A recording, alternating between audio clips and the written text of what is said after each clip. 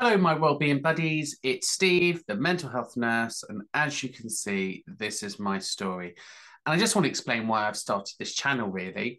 So, I became a mental health nurse, like many in the industry, because I'm an expert by experience. And what I mean by that is, I have lived experiences with mental health, and I'm going to share that journey with you because I think I'm now in a really lucky position where I'm able to manage my mental health. I am lucky in the fact that my life is now in a place where I feel mentally strong, and that's because of all the things that I've learned through my journey. And I want to kind of share some of the things around becoming a nurse and going to university and this weird stereotype that it's for the privileged, etc. And that's not the case at all.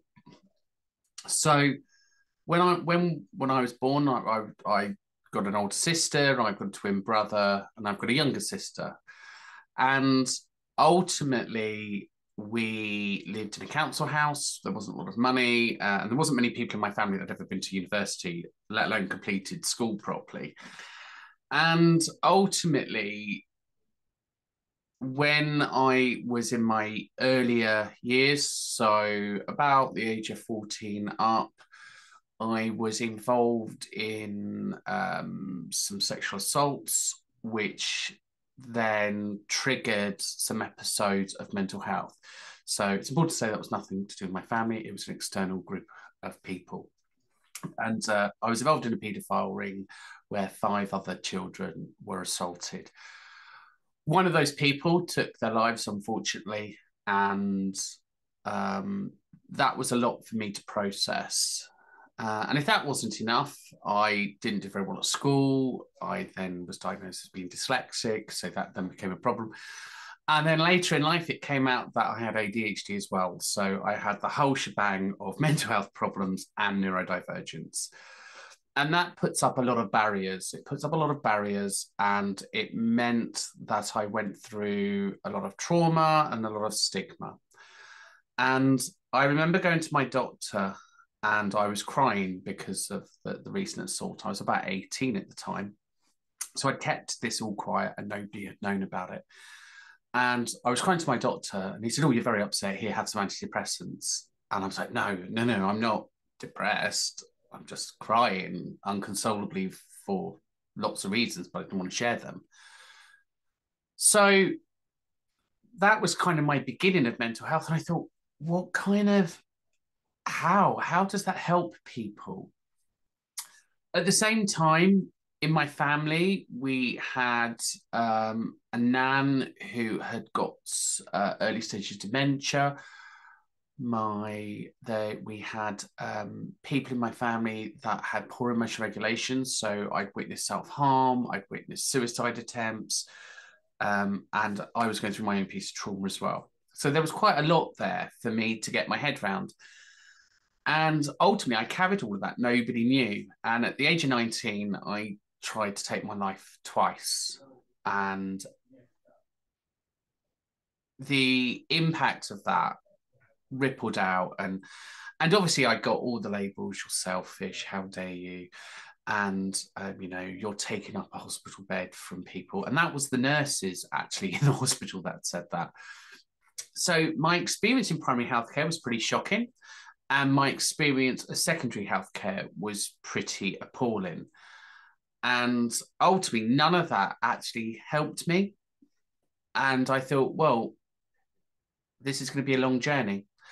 And what I was told, I met this wonderful lady, and if she's out there, her name was Adele Williams, Frances Adele Williams. And she said to me, "Steve, you've got a choice. You can either live or die." And I thought, well, it's not as profound as Confucius or whoever he is. And it's not one of the most profound things I've ever been told, but it was one of the most honest things that I was told. So luckily, I chose to live. And I started in social care as a job.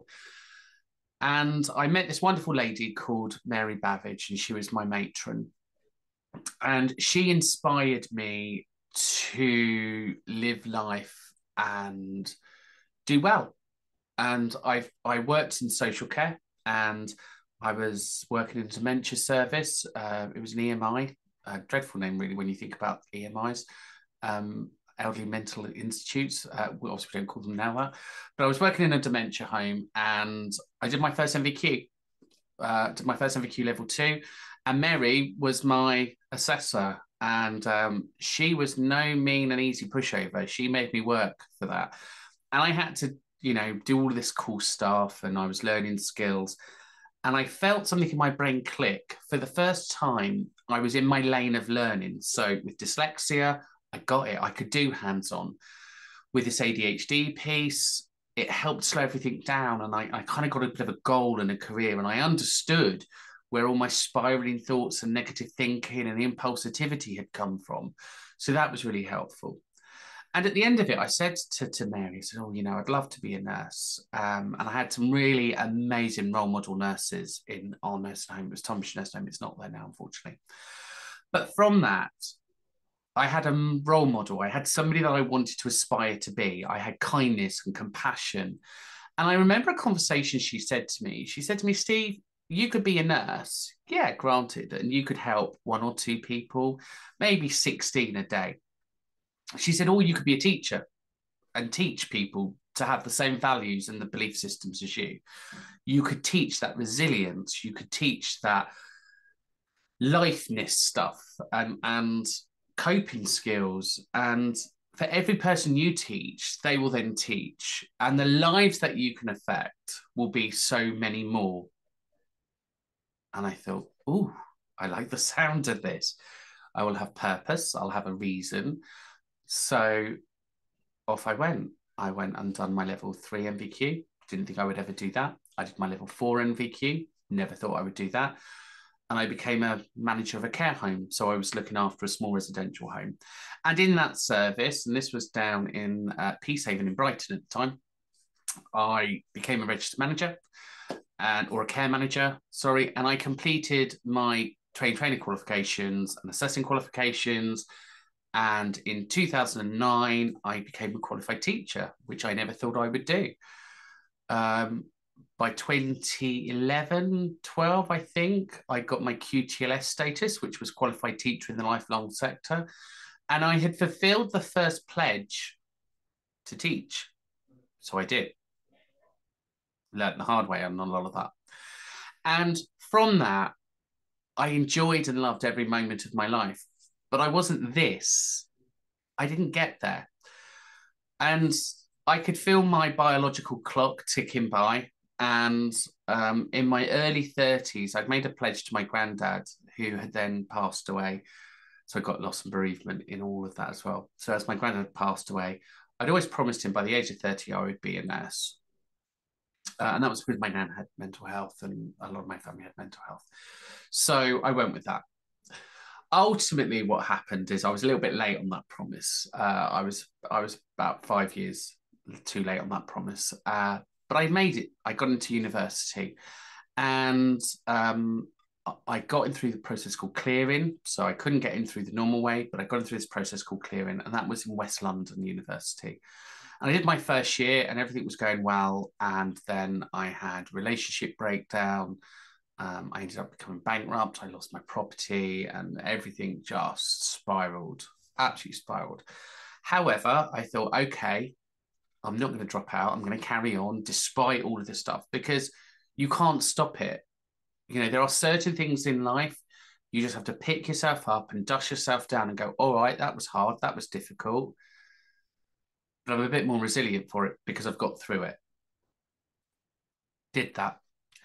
And needed a bit of time out. I went back 6 months and I had to move. So I went from where I was living down to Tunbridge, where my mum lived, and moved in with her for a couple of weeks. And that was great. I went to swapped universities and did my 2nd and 3rd year of my nursing degree. So it certainly wasn't easy. And I think anyone that tells you their nursing journey is easy is a liar. From that, I then knew I was where I wanted to be. But now I was like, oh, now what do I do? I'm a teacher. I've got my teacher in one hand. I'm a nurse on the other. and I want to do it all. So I became a registered manager of a care service, and then COVID hit.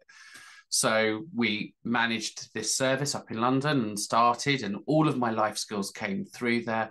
I completed a master's during a pandemic and lockdown and got my fellowship with ILM, and thought, well, goes to show, Steve, you obviously need a bit of something in your life to keep you motivated.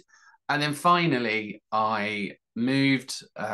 In this time, I married my current partner. We have a 2-year-old child now, and he's got his complications, bless him.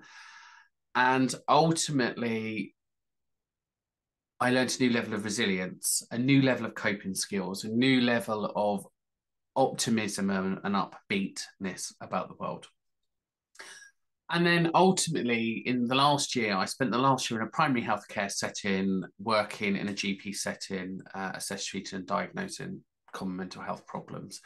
I wanted to complete my advanced clinical practice, which was another master's, because I felt that that was in my capability, and with all of my experience within mental health, I could do this. So I enrolled, and I'm now currently working my way through my advanced clinical practice. So that will be my second master's, 2 degrees, 2 masters. And ultimately, I never thought, going back when I was 19 years old, taking my life for that first time, this is where I would be. But because of it, because of life, I got myself a tattoo. I got myself 2 tattoos, actually. I put one on my back, which is the word courage, Chinese symbol. I didn't want the word courage because I thought people would think that's a bit weird. But I knew what it meant. And I knew it just being there, it gave me the thought that I have the courage to carry on and to keep going. So when life keeps hitting you with all of this stuff, that's life. You've just got to pick yourself up, dust yourself down, reframe your thinking, set yourself a new path, and just go for it. And then I got myself a tattoo a year or so ago with the word hope. And that's because in mental health, we all need hope. We need hope that we can recover. We need hope that we can achieve our hopes and goals. We need hope that we can improve the system and make it better for other people. And ultimately, what I was missing in my journey and in my recovery was the compassion and the kindness and the understanding. And I do believe that mental health is shaping and has come a long way. But I still hear the horror stories, and I still hear the lack of compassion and the lack of empathy and the lack of signposting and the lack of resources. But ultimately, we all have the power in us to make a difference. And that difference is simply listening to people, listening to their stories, and recognizing the true strength and the true resilience that people's hold. And from that, carving them a new pathway of hope and recovery. And I hope that I will fill my pledge to Mary all of those years ago about reaching the number of people that I need to reach to make a difference, to show it doesn't matter where you're from, it doesn't matter the journeys that you've had, and it certainly doesn't matter the life experiences that you've got. It's the destination, it's where you're going with it all. And as long as you are true to yourself and true to your core beliefs and you keep going, then you will succeed. And I am a true believer that we have it in us to all achieve our absolute goals and dreams. And it just takes that resilience, and it takes around us the ability to rethink and to reshape our thoughts. And the moment we do that, we remove all the obstacles in our way. And I guarantee you this, 95% of those obstacles, it's up here. And the moment you've done that, you can excel and you can succeed.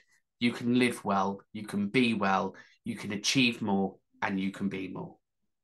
Anyway, that's my story.